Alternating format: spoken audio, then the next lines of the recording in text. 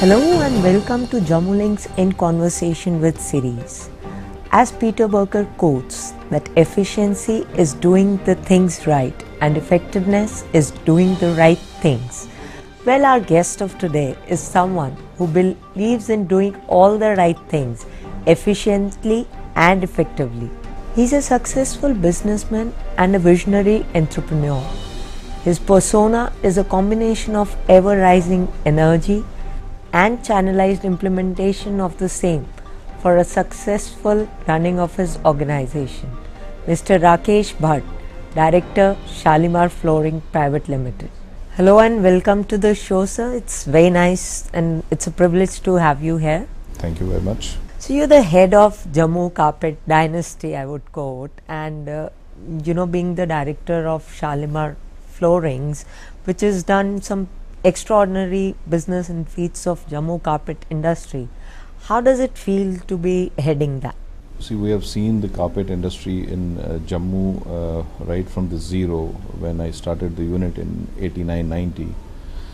That time people never knew what is a carpet here in Jammu. And once I went to the industries department for the registration of the carpets, so I told them that I want to register a wall-to-wall carpet unit. So they said that wall-to-wall carpet, where you have to put the carpets? On the walls? I said no, a wall-to-wall carpet is not a carpet which is to be put on the walls. It is between the wall and wall. So the people were not knowing anything about the carpets here.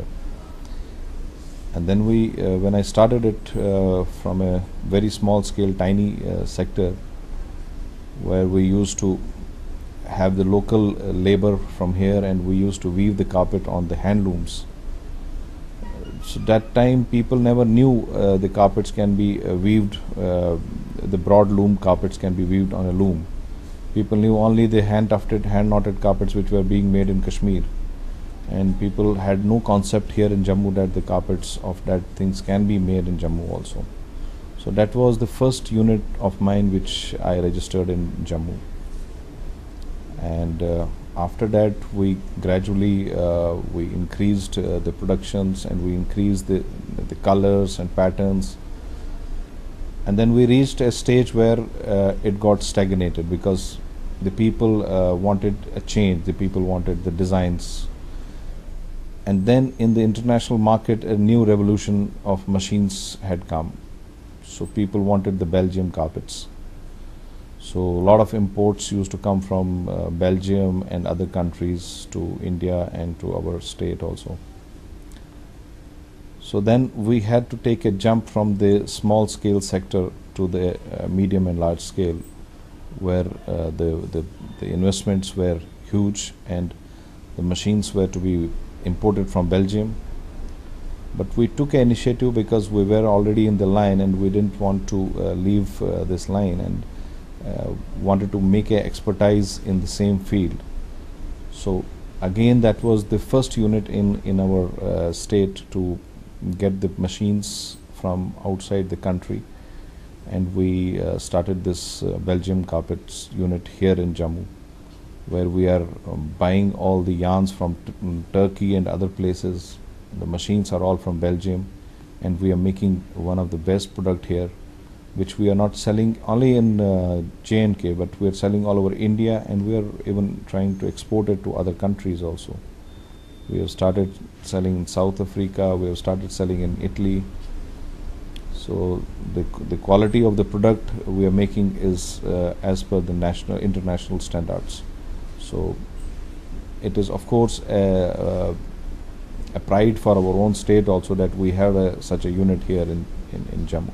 Carpet industry is one of the oldest industry of the state, especially prevalent in Kashmir, and there are a lot of government organizations also who are manufacturing the same. So what do you think are the concerns that are faced by a private organization but are not faced by a government organization?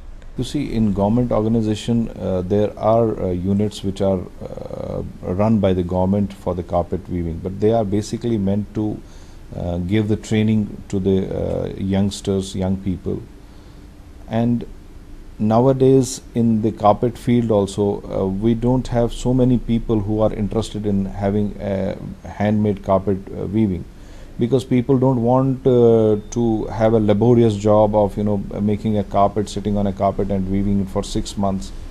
They think nowadays that they go out somewhere and they have a easy money, and why to put so much of strain in the carpet units there. So the government that way is trying to promote the basic the art of our state of the carpet weaving.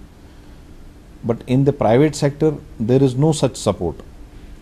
There is a zero support from any government agency which can help us, putting up a unit or giving us some expertise, giving us some know-how about the machines, or helping us to get such people contact. And there's no such agency here in our state which helps a private entrepreneur to come into this kind of a field.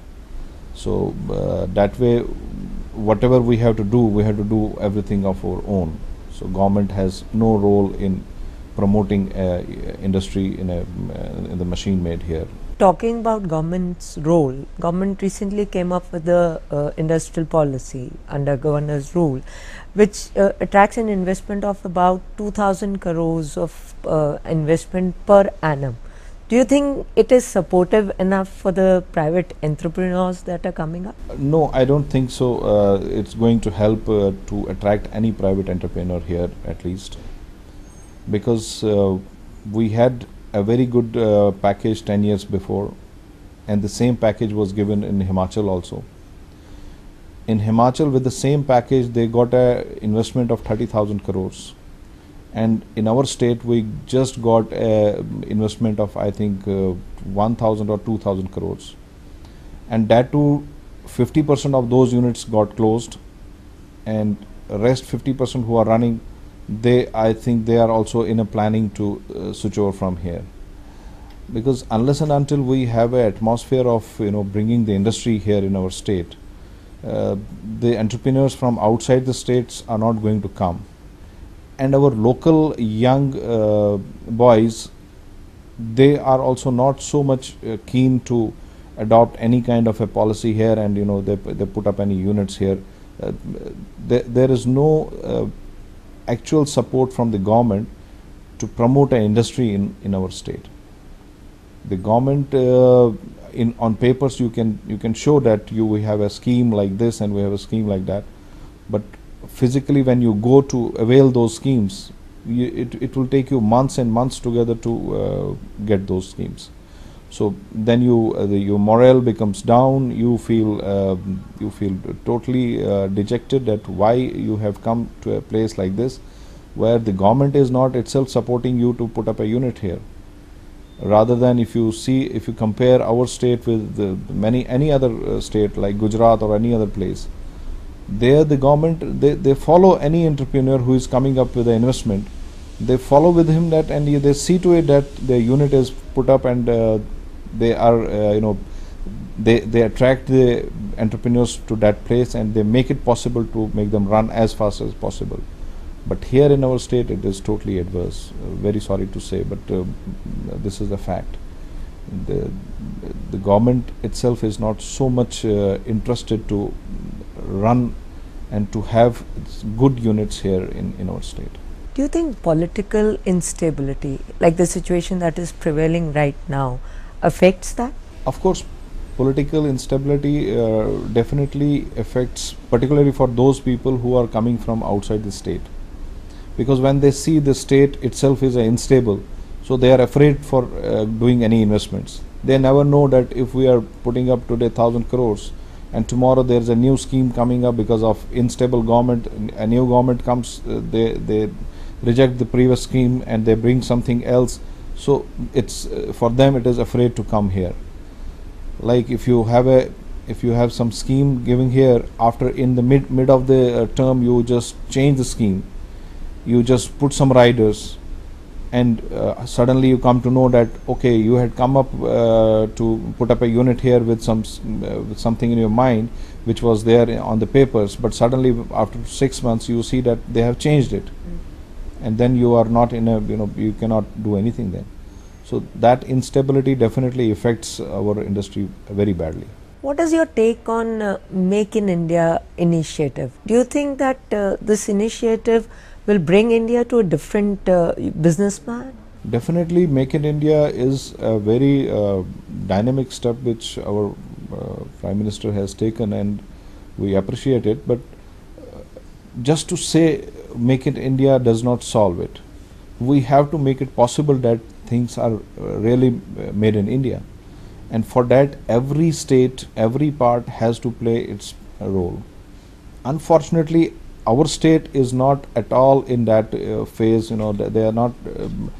are not supporting anything of that kind where we really feel that we are also doing something to make our state also a contribution in that, to have a Make in India. So I don't think so our state is doing anything great for that, but it is definitely a good step. Businessman is also attributed to being busy. So are you able to give enough family time to your family? Definitely my family, they are little annoyed with me because I am not able to give them so much of time, because we have grown from a very grassroots level where we used to do everything of our own.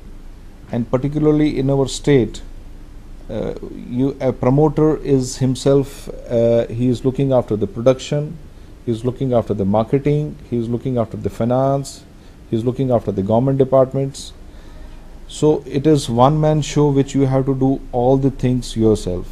If you lack somewhere, it is going to affect your business. And because of that, you will not believe, since last 20 years I have not taken a Sunday off also. I work on Sunday also, I come to factory Sunday also, but maybe I don't work for the whole day, but there is no day I have taken a off. I'm happy about it. The one woman show going happy at home. I don't think so. I don't think so. So what have been some of your failures during the journey of your entrepreneurship, and what are the important lessons that have come across? Lessons, I would tell that, for an entrepreneur, you have to remain dedicated. Entrepreneurship is a totally different thing. It's a challenging thing. That challenge should be there inside you, and if you have that challenging mind, you can achieve it. When I was in my handloom unit, where my maybe plant and machinery was just couple of lakhs, maybe 20-30 lakhs rupees only, and then we had to think that to go for a machine made where the plant and machinery is around 8 to 10 crores. So how we'll do it? So it was a big job in front of me, how we are going to achieve it. But I'll tell you one thing, that if you are dedicated, you get all the doors open and you get things, but it depends if you are really honest in your working. Our bank came to rescue. A bank was helping us a lot. We are thankful to the J&K Bank also for that. I told them the project. It was a big project for me also to take this one, but I make them convinced that your money will be safe. It won't be like Vijay Mallya and I'm going to run away with the money. So they were convinced with the project and the background which I was doing. So we made it possible. So only your dedication should be there and you should work honestly. You can make it, that is sure. But there are sometimes, you have to move with the time. If you don't move with the time, then you will not be able to make it with the demand which is coming up. If you lose that time period, you lose business. So it's very important for you to keep a track of your own work, where it needs any modification, any upgradation of technology, and so if you are with that, you will have never any problem. So time is money for you. Yeah, time is definitely money. So what is your favorite part of being a businessman? My favorite part being in business, I love my business. I love my work. I love the designing. I create my own designs. We never copy any designs of anybody. That is my strongest point, strongest part rather. We make our. I make with my own designer team. We make our own designs, color schemes, and which becomes very popular to all my clients, and I'm proud of it. Any last message you'd like to share with our viewers? I would say everybody, particularly for the Jammu people, that they should think of Jammu and they should work for Jammu, and they should come up with the entrepreneurship, because you don't have the government jobs. Why to go out and do a job for somebody else, whereas you have the caliber, you have the capacity of doing things yourself. We are here to help anybody. If people want to know how to run a business, how to start a business, we can help them. And I want that the young people of Jammu should remain in Jammu, and they should become a part of the economic development of our state. Thank you so much. I'm sure the young entrepreneurs are listening to you. Thank you so much for being on the show.